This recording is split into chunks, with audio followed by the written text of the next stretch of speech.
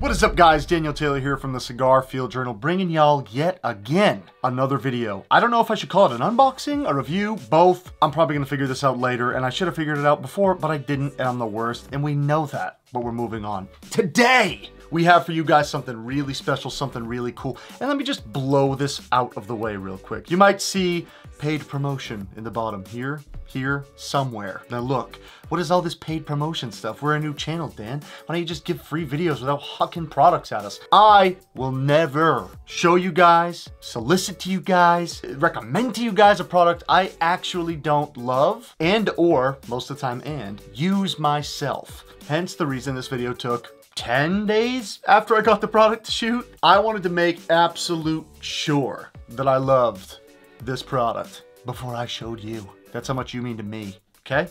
Now let's get that right out of the way. And not just that, but it means free stuff for you. And without further ado, boom! The Dissim Soft Flame Inverted Lighter. Now let me tell you, I have thoroughly tested this lighter. Beautiful packaging, by the way. A nice little cardboard sleeve. Very nice, nicely presented, which, of course, I say it again, I'm a skipping record, but being a branding design guy, I love this stuff. I could not give them any more props. I love this. I love the little, you know, Star Wars-esque prototype there. Got to love it. Super, super cool. Dun, dun, dun. Oh, man, is that tight. That's good. You don't want this stuff banging around and shipping. I gotta admit, I have been using this one for probably 10 days now, 14 days, something like that.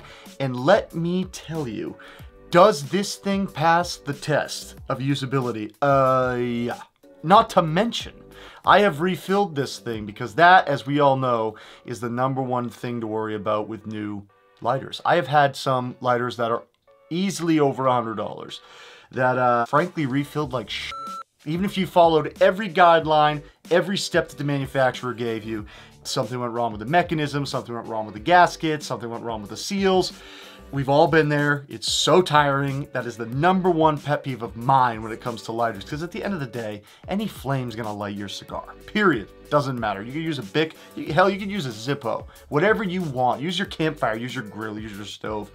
It's gonna light your cigar. But when you're banking on this thing to hold and refuel, man, is it a letdown when they don't perform. If you have not seen soft flames in terms of cigar lighters, or you're new to soft flames, these are the bee's knees. I am a big, big fan of softer, cooler flames. It is so easy, even if you're toasting, you know, let's say you've got your cigar here, here's your lighter, and you know, you're a good distance away. There's no active flame hitting the leaf. That, I don't remember the exact numbers, but man, does that jet flame come out some hot. I wanna say, I might put a little addendum here on screen, but I wanna say it's almost double that of a soft flame. Of course, these vary from flame to flame. You could have a quad torch, triple torch, double, single. So of course, you're gonna up the heat as you up the flame and the intensity. Usually, it's a safe bet to say that a soft flame is a little more gentle, a little cooler, if you will, on the stick right out the gate. The design, man, is super cool. I love this look. I love the circle. So neat. I might have said this on the channel before. You guys know I'm a futurist at heart. I love new designs. You know, I'm a sucker for trailblazing, if you will, and these guys definitely do it. Soft flames are soft flames. This thing can go from really small to really, really big.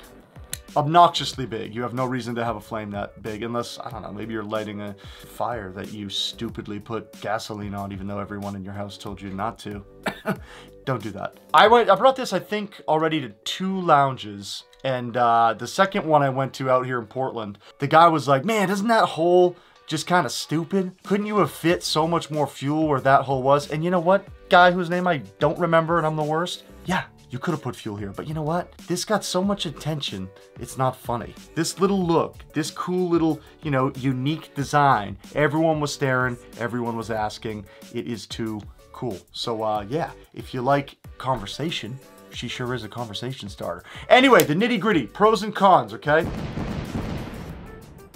Pros, from my point of view, and of course, guys, these are all opinions, so do not take this for gospel, but I'm gonna give you what I think an honest review of this lighter is. Pro, it is gorgeous. I love the material choices. I love the matte gunmetal. I love the rubberized black here. I love the gunmetal in the middle.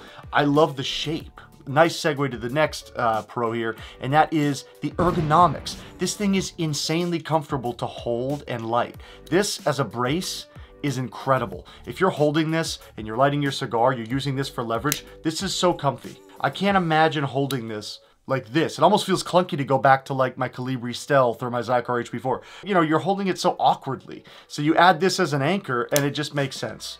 Genius design. Number 2, this thing I can't even recall if it didn't ever light. And everyone knows the second thing that plagues cigar lighters, any butane lighters, the light. I've had some really expensive lighters just stop lighting consistently. It took me like 6 clicks to get the Colibri to stay lit. This thing has not failed.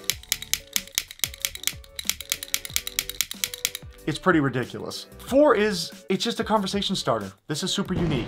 You're not gonna see many people with these, and I really like that. I think that's cool. In a world where we have so much homogenization, it is nice to stand out and kind of have your own thing. So props to Dissim for that. Cons, if I had to give it some, because really my experience with this is stellar so far. I mean, I can't speak for long-term, I haven't used it long-term, but for, you know, the extent that I've used it, I absolutely love it. The cons I might give it, if I were to speak candidly. One is, you'd have to take away how much I love the grip. But if you did, you could fit more butane.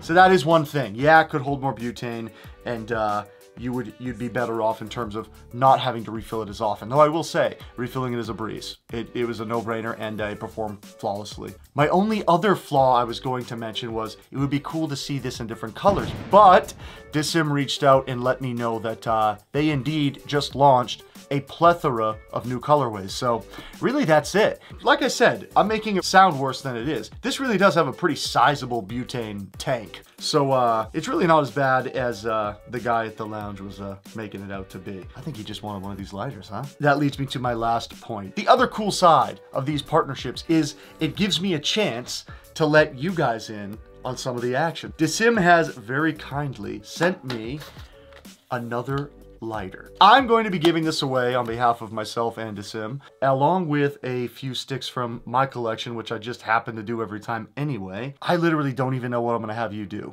Gotta subscribe, shoot me a comment. I love talking to you guys, seriously. The community on YouTube for cigars is like second to none. You guys have been the best. The talk, the reach outs, people like encouraging, people inquiring, really, really cool. And I really do appreciate it. So yeah.